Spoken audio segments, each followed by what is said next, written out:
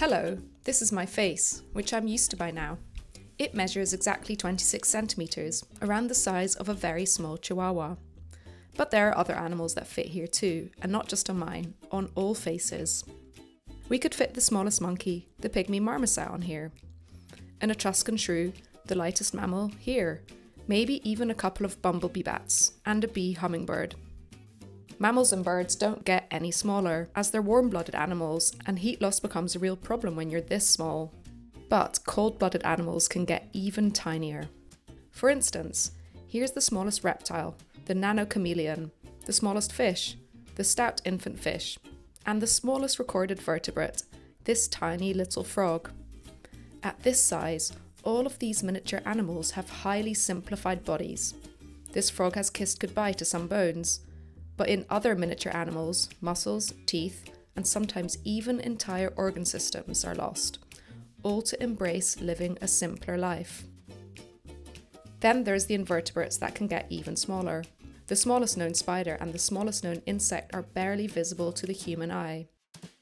Though there are many different evolutionary forces driving animals to smaller sizes.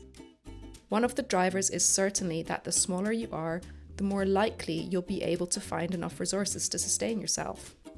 And some of these resources are right under our noses. Oh hello, meet Demodex, the face mite, a microscopic arachnid that exclusively lives on human skin.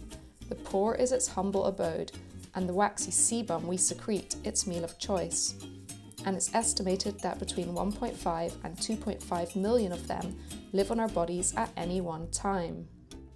Now this news could make you recoil in horror, but thankfully they are a commensal species, which means that whilst they benefit from us, they are completely harmless.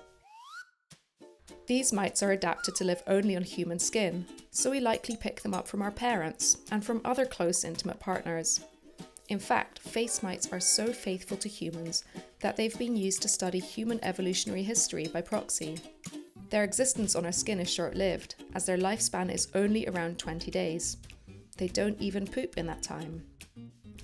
They'll meet the opposite sex at the entrance of a pore, mate, and lay up to 24 eggs to continue the next generation. So whilst many of our pores might seem like nothing to us, we are the face of our commensal mite's entire world.